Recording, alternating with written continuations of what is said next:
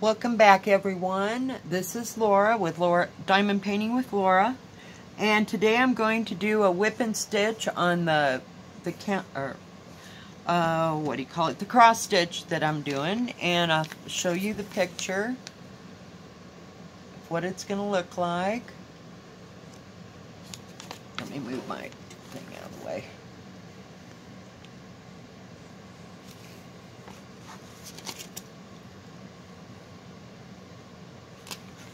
I think it's right side up.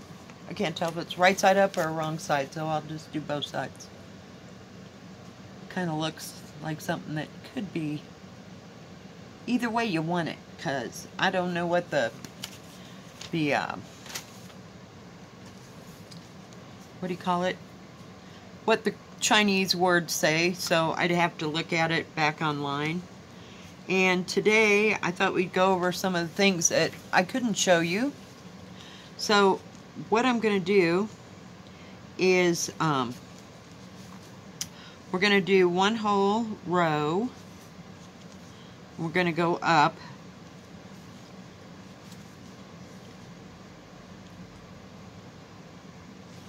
Just making one slash mark in one direction all the way up here.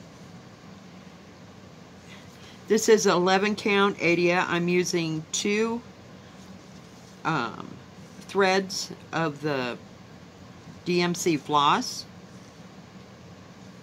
Now we're going to go up so that they all look like this. You see how they're all like that? And now we're going to come back and cross them all. And you don't have to go under, you know, up and down and up and down. Just go into where it's supposed to go. Get my hand out of there. This is really hard to see, huh, guys? And then come across with your needle. I'm going to pull it through, and it made the X. So I'm going to go down again. We're going in the opposite direction this time. And then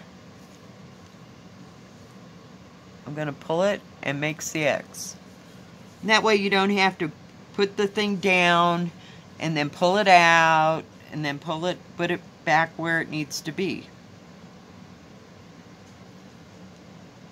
I thought I'd show you that's kind of an easy way to do it. I gotta finish it that way because I kind of started that way. Alright. So, how is everybody doing today? I hope good. Everything's kind of good with me. I got tomorrow off, so I thought I'd do this whip and stitch tonight. May do another one tomorrow, I'm not real sure. I kind of like this embroidery thing. It kind of gives you a break from diamond painting, which is nice. I haven't been back to the beaded cross stitch because, I don't know, it seems so complicated for my little pea brain here, so. But this seems to do okay. I think I can get this. It's just a matter of making sure I get the right colors in the right place. And it does come with a pattern, so that's kind of nice. But it's pretty simplified, so I don't have to look at it as much as the beaded cross stitch, and so I really like it. I do.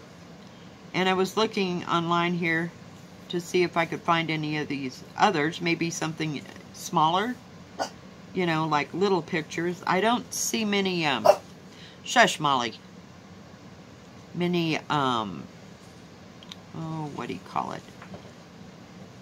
Like you would, I guess, if you went to a place that sold cross-stitch stuff. I don't see many kits, if you will. They are either big or they're different. You know, they're like partials, if you will.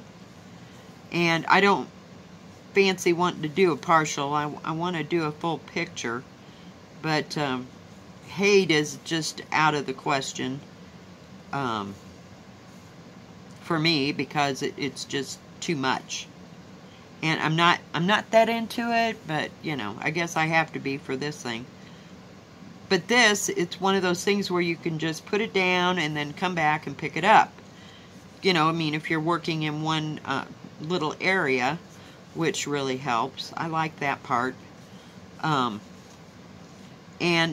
when I was doing the beaded cross stitch, it wasn't that I would lose my place. It's just the pattern. I'll show you what I mean. I'll just give you a brief look. Hang on here.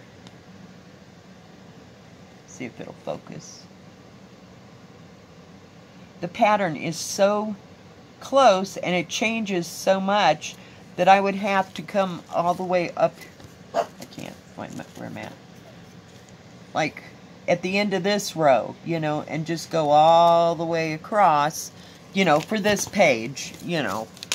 And like I was looking at Crawlapix and she was doing hers, and she decided that she could do it one page, so to speak, at a time, which helps. And then I'd just mark it off when I was done doing, you know, that row. So I wouldn't quit until I had finished the row I was working on, so I'd know right where I was at. So, but this seems to have bigger areas, and it's a little bit easier. Because I was always afraid with the other one that you couldn't do that. And I guess I still have questions about cross stitch. I don't know why. I mean, I've been doing the actual stitch since I was 6, so that part isn't the problem. It's just, and I've found with this that I can work in just one little isolated area and finish it. Or I can go and do all the purples or all the browns or all the blues. But I thought with the beaded one, if you did that, you'd miss out on these ones that just had a line on it or something. So it was just kind of weird. And I guess just hard to get used to. But, oh, I might go back to it, you know, if I have nothing else better to do. I've only got about 50 diamond paintings that I really need to do. Oh, I don't need to do all of them, but you know, I mean, it's not a lack of something that I don't have to do, you know. And this, I can kind of pick up and do for a little while and then go back to diamond painting, and I'm just fine, you know. So, and I like this. It's calming too, you know, just like diamond painting. But I find that diamond painting I have less to, quiet Molly, sorry about the dog, to concentrate on. I don't have to concentrate as hard, I should say, on the diamond painting, because it's all laid out and you just put the colors right there. And I'm not getting sick of it. I'm just needing a little something else to look at, you know. Because it seems like I tried today, as a matter of fact, went to go and find some more diamond paintings. I was going to look for something small, and I can't do it. I just cannot do small diamond paintings anymore. I know for a fact, and I think this in my brain every time I go looking for one, I don't get anything less than a 40 by 50. And that's where I'm at. I must have 25 diamond paintings plus that are either 40 by 50 or above, because I just know the picture, because I like the picture. It's not going to show up or turn out right, you know, or as detailed as I want it to be. So I guess I'll just wait. I mean, it's hard to wait for Diamond Art Club to get their act together to do their thing on the 15th. I don't know that I can wait that long. So I've been looking for things that are solitary in diamond painting, or, you know, like I said, in embroidery, and I'll have to see what I can find. But It's quite hard. I know exactly what I want from Diamond Art Club and that kind of thing. So, you know, unless there's something brand new that is coming out. But other than that, I did find some really pretty flower. I'd like to do like an embroidery of like a vase of flowers or something, you know. Something, I want to say simplified, if you will. And I wouldn't mind doing that in embroidery. I used to do that kind of a thing. But it seems like it was an actual counted cross stitch, so. But, and I like that, and I like the change of colors and all that. And I did see some beaded cross stitch. Now, they were partials, so I'm not real hip on that, but I could try it, you know. Because I saw the one that Diamond Paint, I think it's called Diamond Paint, with Donnie had gotten. And it's not like it's on 80 cloth. It's on something real smooth. So it would be hard to judge where to put your X, I think. Maybe I'm wrong, you know. But I'd like to get some of those littler kits. But I've seen there was like a beaded cross stitch. And they did show the actual, whoops, I think I just pulled that out of there. Cross stitch where they, it was a partial. And it just looked funky that the beads were just here or just there or whatever. And then the rest of it was a printed canvas. So it just kind of looked kind of weird to me. So I didn't know how that was going to get together there or show up. So I don't know. I'm still kind of undecided. I haven't figured that one out. But like I started to say, I saw one, and I think it was from Golden Pano or either Joy Sunday at AliExpress, and it was of cranes in like a marshy area, and I thought those were really pretty. Of course, I always lean towards the Chinese pictures, but this wasn't so Chinese, you know. I mean, it was just 2 or 3 cranes, you know, like walking around in the marsh. And I don't know what parts of it were done or whatever, but I know it was actually a partial.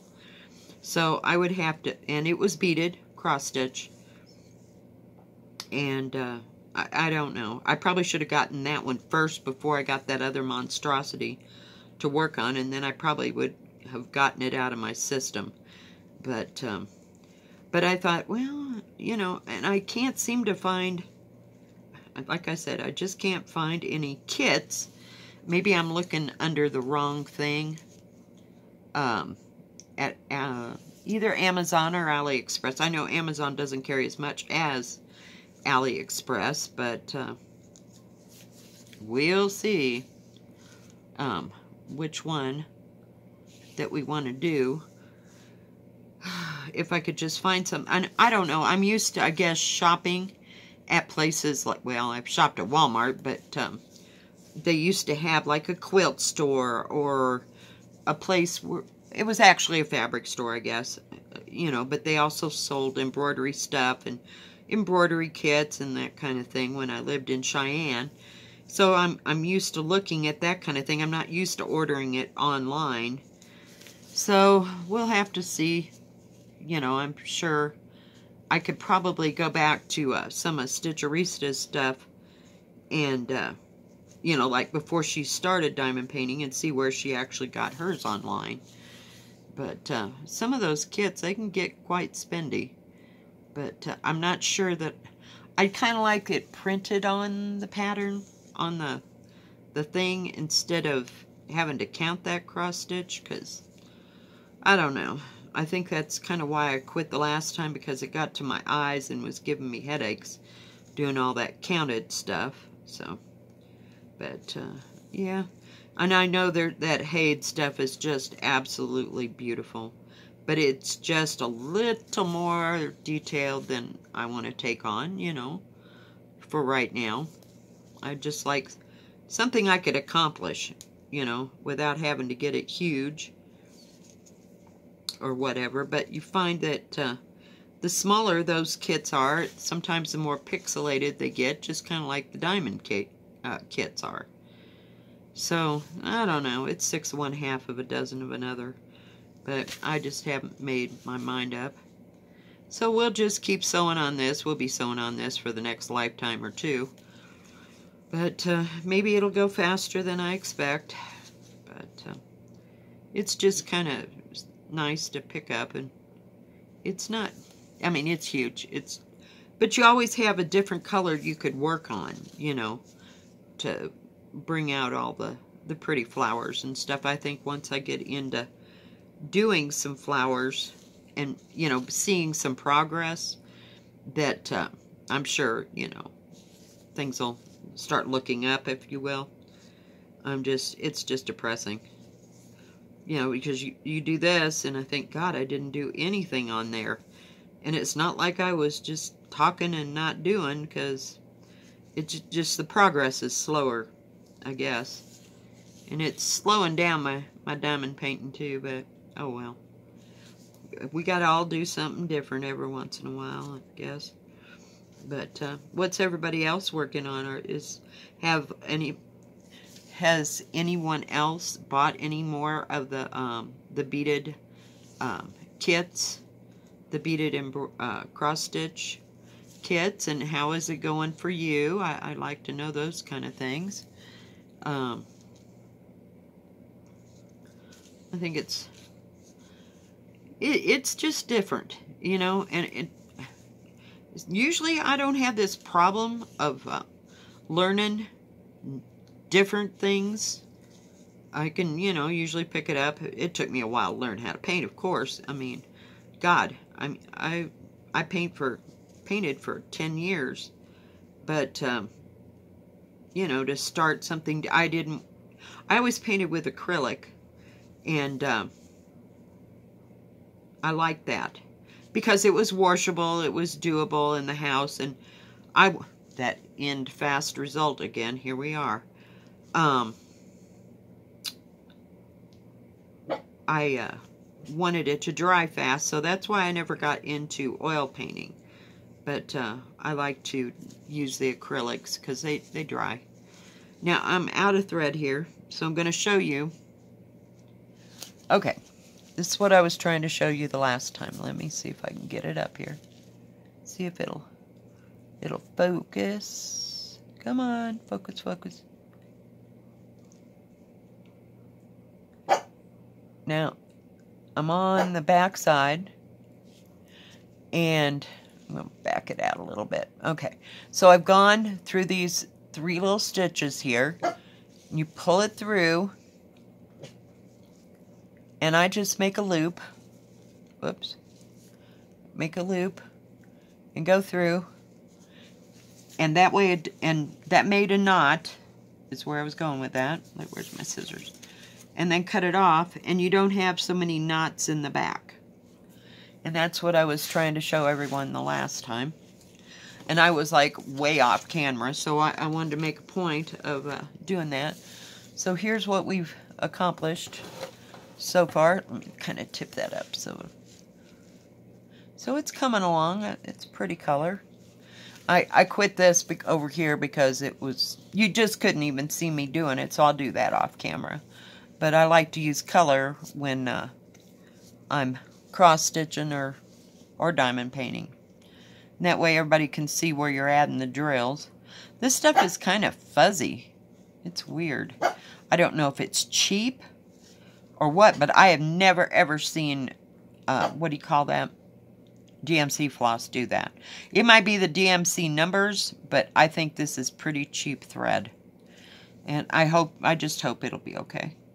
It's just fuzzy, and I don't remember it ever being like that when I did cross stitch, because it was pretty much top of the line, you know, and it laid down well, and I don't know, people.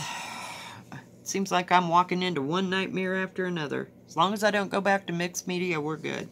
Forgot where I put my needle. Sorry about that.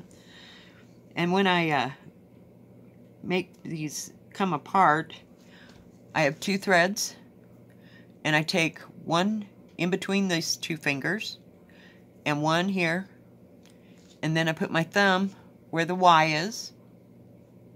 Let me see, I'll turn it this way, and just pull along, and when you run out of room, come on, put my thumb there again,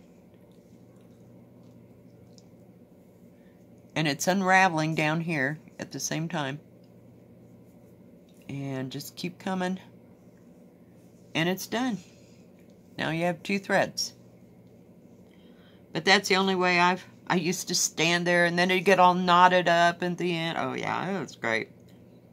I thought my mother was going to lose her mind with me having to have my threads separated, so had to learn that. It's kind of like baiting a fish hook, you know. It either works or it doesn't. And oh, I used to have such knots, and she would get so irritated with me. But thank God we were only working on one embroidery stitch at a time. Because, yeah, I'd have been nuts. I'd be the first one to say it if I'd teach somebody how to do this. But I don't know. It's not hard. I mean, you know, as long as, like I said, I'm only teaching one thing here. We're just doing a cross stitch, guys. So, that's cool.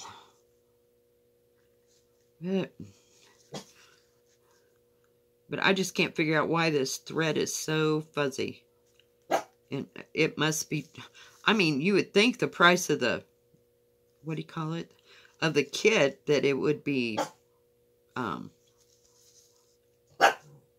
you know, pretty fair thread, because it probably costs them nothing to do all this mess, you know, to put it up there on the thing.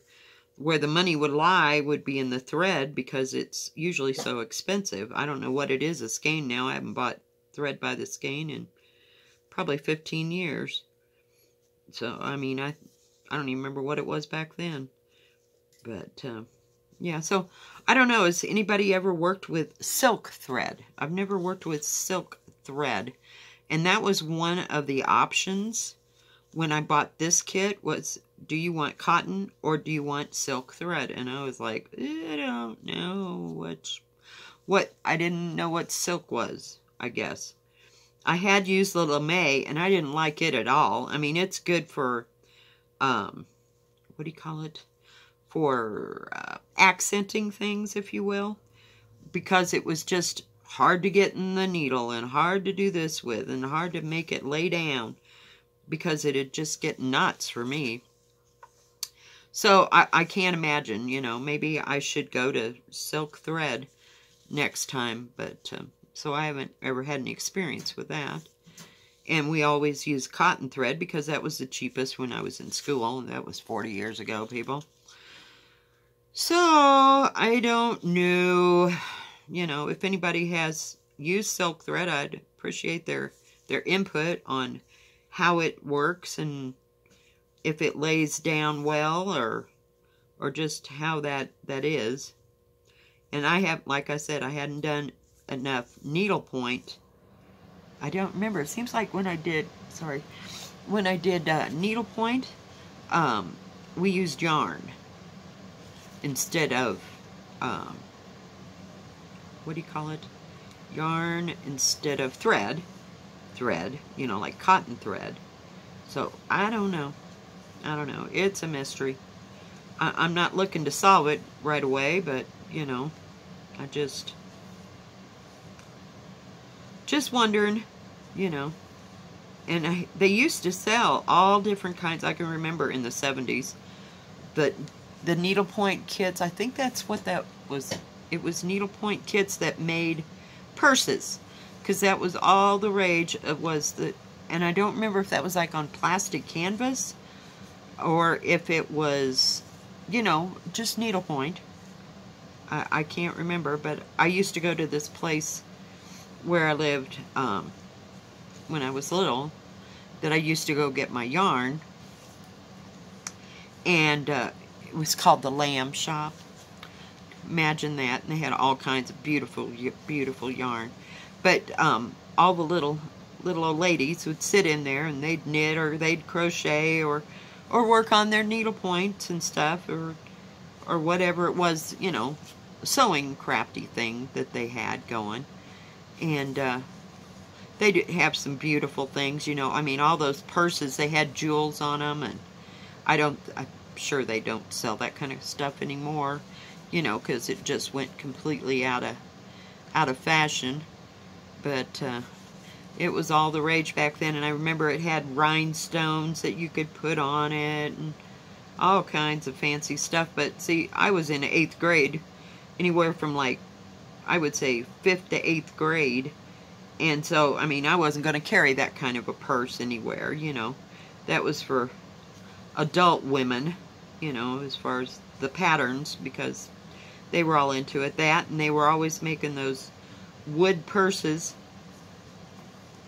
that had stuff stuck to them, or something to, I don't remember if that was rattan. It was like straw, if you will, but they would sew with, I'm going to say rattan, is that the word? Raffida, not rattan.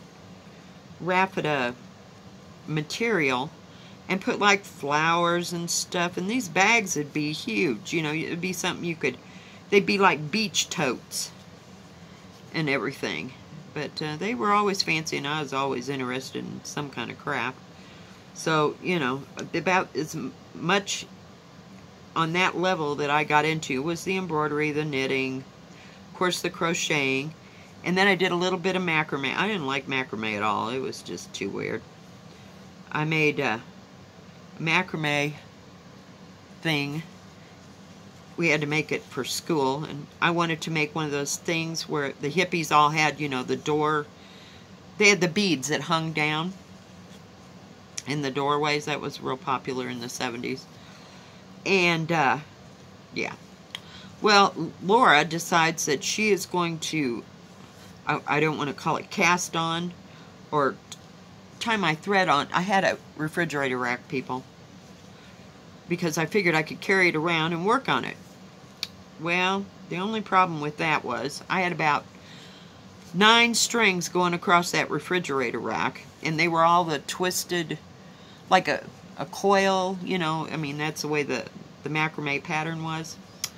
I got them things about 10 feet long, all 8 or 9 of them, and I was going to hang them from my door frame. I measured them and everything. I knew exactly what I was doing. Oh, yeah. Well, the teacher wanted to know how I was going to get that off that refrigerator rack. Yep, I had to cut them off.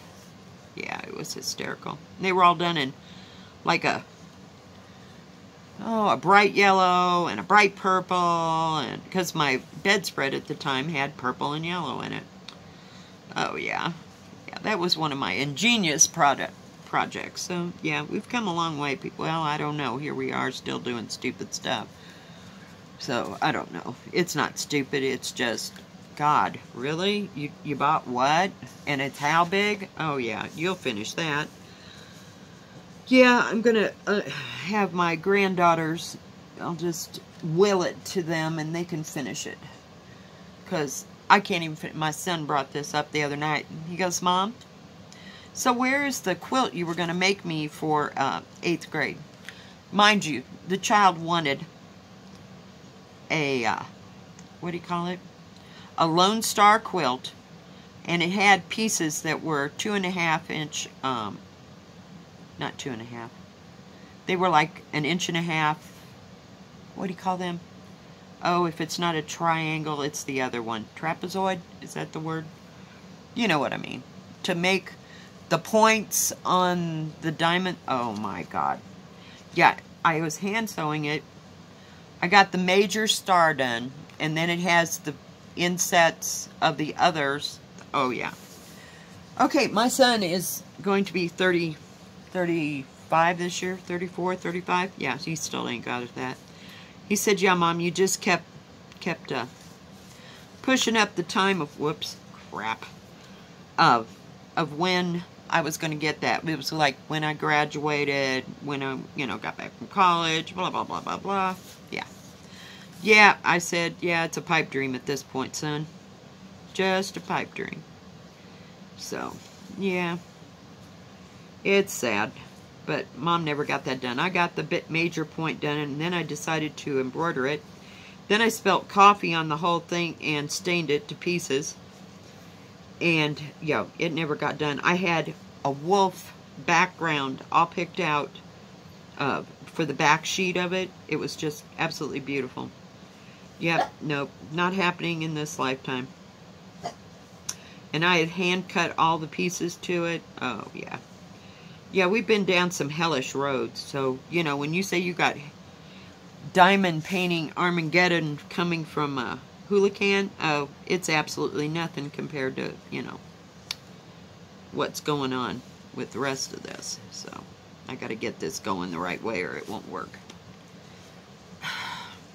I notice if I go the wrong direction and do something different, then it's all messed up. So I have to figure out how I can get it all going so that I can do it this way instead of going up and down, up and down, up and down. Oh my God. No.